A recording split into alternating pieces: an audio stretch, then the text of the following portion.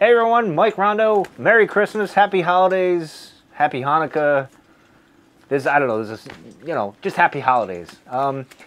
Apologies for not doing a video in a little while again, because we just had new windows put in, so that took 2 days, Monday, Tuesday, and then I've been doing other days, and hopefully everyone's staying as warm as possible and as comfortable as possible. Now, a lot of you might know that I want to move to Montana or Wyoming, Utah, Northern Arizona, Colorado, somewhere out west, mid-mountain range, west, whatever. And I've seen some videos where it's minus whatever. It doesn't really matter at that point. I've seen people with their windows inside. Speaking of windows, they're peeling ice off of it, chipping ice off of the windows. There's ice on their headboards. Blizzard conditions, and I got a friend in Buffalo. They're getting more snow. It's cold. Here in the east, we woke up to a lot of rain and a lot of wind. Not too bad. However, we're supposed to get a flash freeze around 5 o'clock. So I'm in the shed early. It's 54 degrees, which is nice and comfortable in the shed. Not bad, although you may hear the crackling fire and the fireplace going just for ambiance. The Christmas tree is lit, obviously, and I forgot to do the leg lamp lights, but oh well, such is life. I do got the Red Ryder BB gun up there, so. But anyway, get to the video. Before I do that, there was one gentleman. He and his wife kind of made a comment on my video for the Idaho 4 murders, which is, and I just want to say to them, that's typically not a video that I do on this channel. But I do agree with them. My thoughts were all over the place on that video. And that's mostly because I had an issue with my microphone. I don't know what happened earlier. I was recording, that was actually the second recording of that video.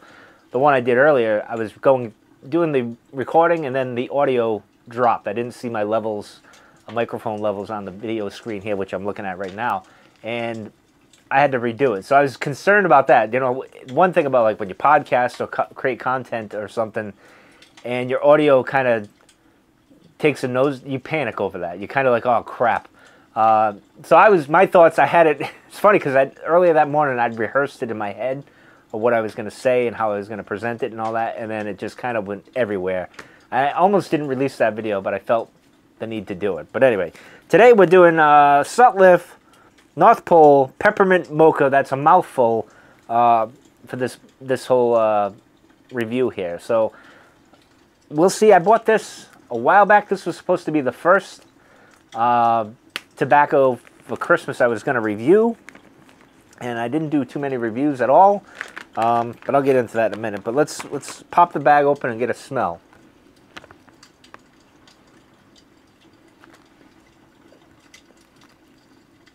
Well, this reminds me of a peppermint patty. Not as strong as a peppermint patty, but more like a Girl Scout cookie, but not as strong. And this is pretty moist. You guys will look at it if you can see. Pretty good moisture. It's probably a little more damp than you'd want to smoke, but hey, I got to do a review, and I don't have time for that. But the smell is good. The bag note here, pretty good. I like it. I got high hopes right now. I wouldn't say high hopes. Well, I'm looking forward to smoking this one. I think the last couple have been kind of subpar. But anyway, I am smoking, and I forgot I had this pipe. Last year's Savinelli Christmas pipe. That's what I'll be smoking in tonight. And I love this green stem. I'm not sure if you guys can see it that well on the camera. But this is an excellent pipe. I forgot I had it. We'll load this up. Yeah, this is a little too damp for my liking, but we're gonna go with it. We're gonna roll. Get this review done.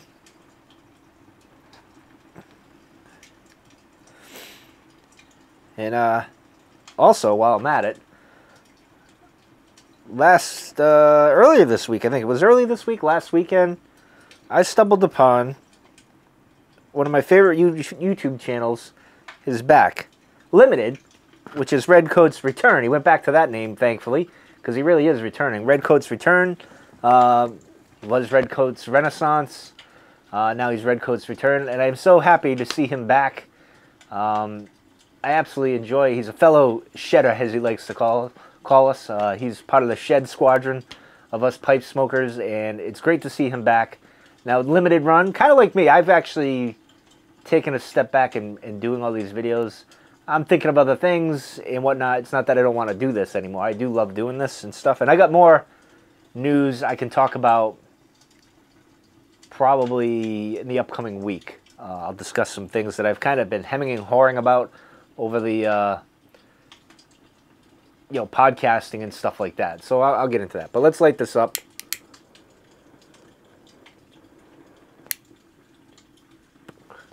Big flame on this one.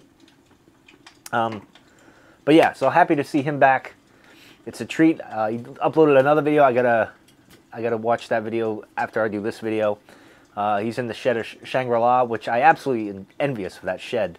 It's such a beautiful shed. But anyway, but yeah, I myself this year have cut back on the videos, and that started around June when we had the driveway redone, put the wall up, the $1 million patio, the fence, all these things, and I kind of took a step back to relax a little. I was cranking out a lot of videos, and I didn't want to get burned out like I did with podcasting, so I kind of toned it down a bit. And the channel kind of grew more, which is surprising to me. I'm very surprised that I'm over 1,000 subscribers now. That still baffles me, because this is like Seinfeld. This is a channel that's much to do about nothing. I mean, tobacco pipes, yes, and tobacco, but for the most part, just kind of relaxing and just me rambling, I guess.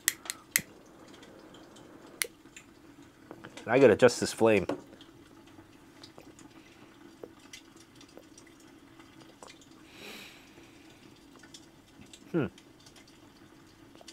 Okay, so this is the first, I believe, mint pipe tobacco, or mint flavored, if you will. And I'm getting, let me see if I can lower this. Nope, that's raising it. There we go, that's a little better.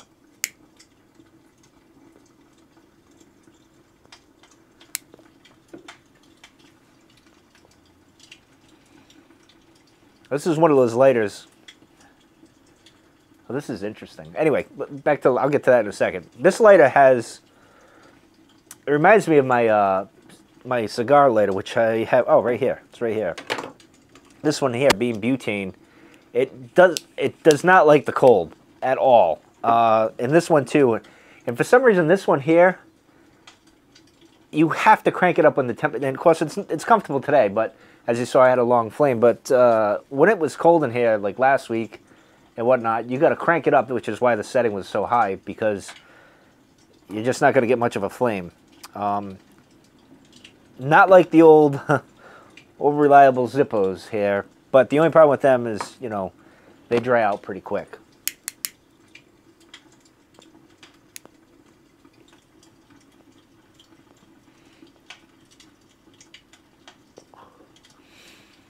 Now this is very unique, because what I'm getting, I wouldn't say I'm getting like a, this is just a weird sensation. It's like a, out of all the tobaccos I smoke, I get like that, you can tell I smoked a tobacco kind of thing, and it's not bad, but you can tell this, and it kind of reminds me of menthol cigarettes, but not like that at all. Not as strong, not as obvious, I guess you could say. This just gives you this,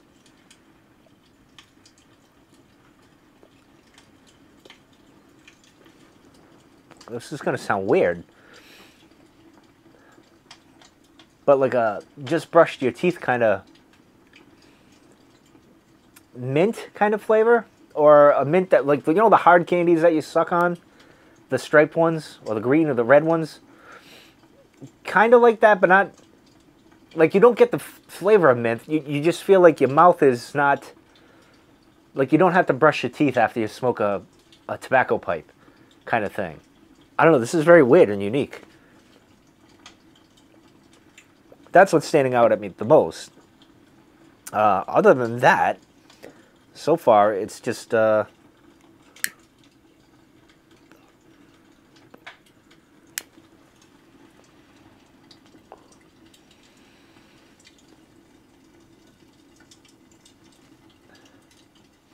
say there's a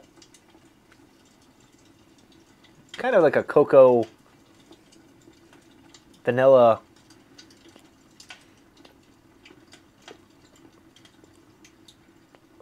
smoke note going there, but I'm just blown away by the clean feeling I have in my mouth. It's the weirdest thing.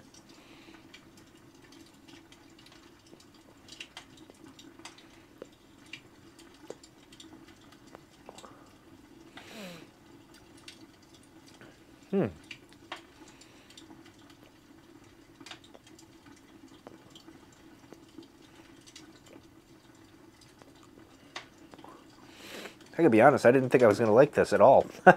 I thought this was gonna be garbage. But one thing that surprises me about Sutliff is it always comes like pretty, I wouldn't call it sopping wet or moist, more than, you know, it's one of those things where you'd want it to dry out for 10,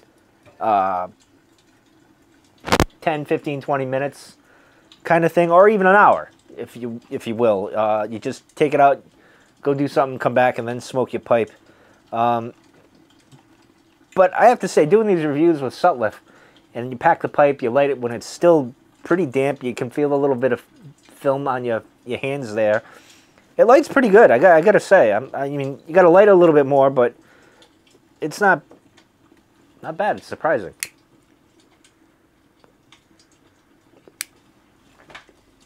I think Cornell and Deal is just perfect when you open the tin.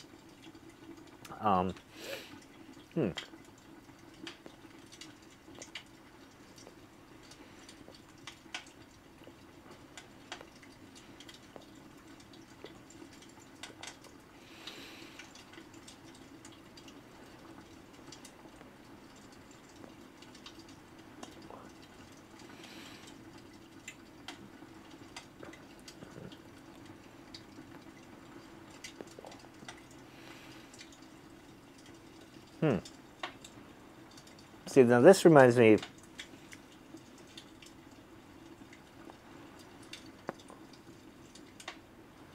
Try that again. I want to say like Girl Scout cookie, kind of.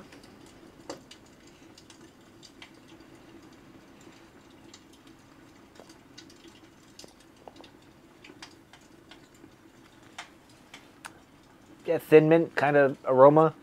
Not strong though, just you have to kind of like get your nose into it. Of course, this being damp like this might be hindering the smoke note. But I do recommend getting this for Christmas. This is great for Christmas to New Year's kind of blend to have. Dare I say this is one that you could sneak if you were on a date at a Christmas party, you know, you wanted to go out and have a pipe. You could have this and you could give your significant other or whoever you're with a kiss, and you wouldn't get that tobacco, you know, cigar type breath or anything like that, because it's very pleasant and it'd smell good in your beard. I think it's got a good beard note.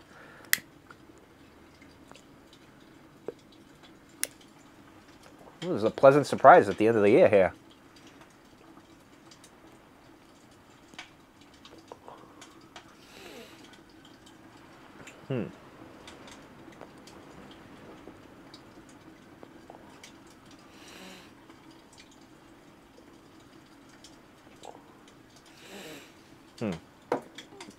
So I'm not sure.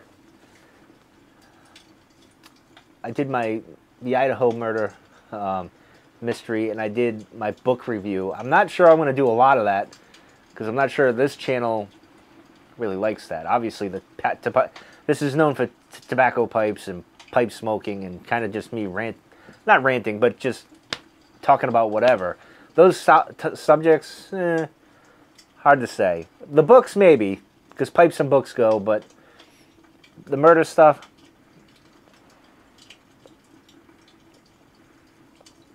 might be too heavy for this audience. Not only that, the one thing I noticed about with this Idaho case, you know, I belong to one of the groups, and you might as well just change the name of that to Jump to Conclusions page, because everyone is just throwing things around. It's like I don't want to add more to that, so I might not speak of that for a while, so to speak. I don't want to add to the nonsense, if you will.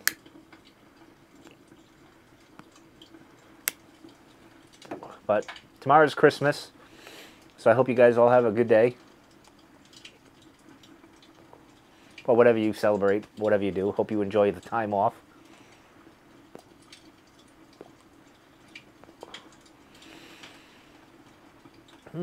This is, you know, I think the taste I get in my mouth, like that clean taste compared to every other tobacco I've smoked, stands out more than the actual like tobacco. Like that's, this will be interesting to do a second time around, and to let this dry out a little bit more. Now, do I do a second time around next week, or do I wait till next year to do it? I don't know. We'll see. I will say this. Christmas Cookie from Boswell is still, I think, my #1 Christmas blend. But this, I'm surprised. What did they say on the reviews, tobacco reviews? All right, so, yeah, I don't get any Mocha, by the way. I don't get, I get the peppermint, the chocolate, and like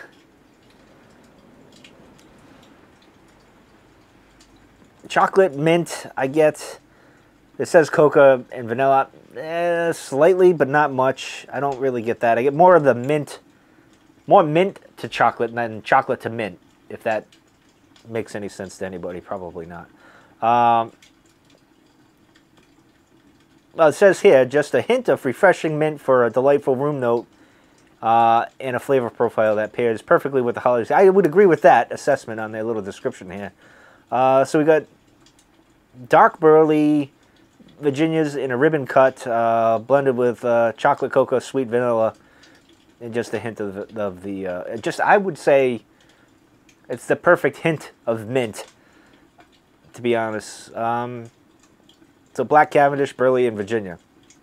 Obviously an aromatic. Let's see what Jim Links says here. He gives it 3 stars out of 4. So he says very strong for strength.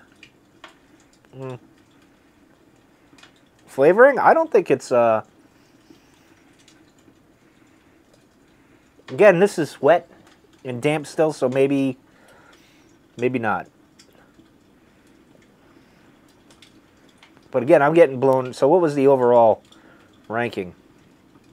This is the 3.3 out of 4 stars. I would go with 3.6 on my holiday blend scale. Like, I wouldn't, obviously I wouldn't, well, you never know. I could smoke this whenever the hell I want, right? It's free country, as far as I know. I could smoke this in July if I really wanted to. Christmas in July, right? Why not?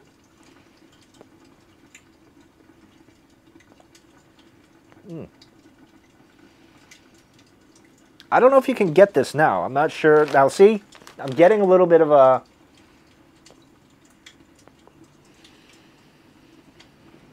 slight hint of a chemical test, which, with an aromatic, not shocking, but it seems to be more Cavendish-ish than chemical-ish.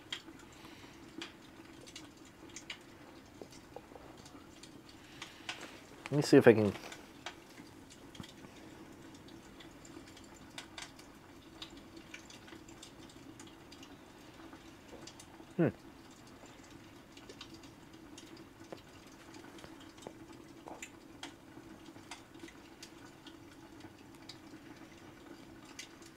Well, anyway, as I was saying, I don't think you can... You might be able to get this at this time. I'm not sure. I mean, you should get some... I'll probably order more myself just to have that, you know, Christmas stash. you can probably get it and save it for next year. Try it next year. Let me know what you think. Or if you had it, let me know what you guys think. I love hearing your feedback, which is always good. And there was a gentleman, and I laughed when I saw it. No harm. I didn't take it as him being malicious or mean or anything about it, but I think and I get it, because when people pronounce things and they do it wrong, you kind of roll your eyes. I get it, and I am horrible at pronouncing things. And well, if you watch the channel the last few years, you know there's a particular Christmas blend that I always butcher the name, and I always feel bad for it. I know I'm doing it wrong. Everybody knows I'm doing it wrong. And sometimes people feel the need to correct me, and maybe I'll pronounce it right one day. And I hope I can. But anyway, I thought it was funny. I laughed because it was an older video. It was like from almost 2 years ago, I think. But it's nice to get feedback from videos I did 2 years ago.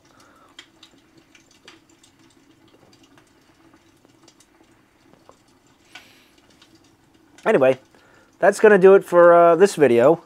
I don't think I'll have a video on Christmas Day or Christmas Eve, although I'd like to do that. It's going to be pretty cold in the shed, so I don't, and plus with family over tomorrow, so I don't think I'll get a chance to do that. But you never know. We'll see. But I will be doing videos next week, because, you know, things are winding down. I got to return to work, unfortunately, but I don't have to go back till Tuesday, and then it's a short week. But, you know, I really don't want to go back, to be honest. But in any case, I'm out of here. Hope you guys have a great Christmas. Have a great holiday. Enjoy your weekend. Enjoy being around your family. And I'll see you guys soon. Take care. Thank you.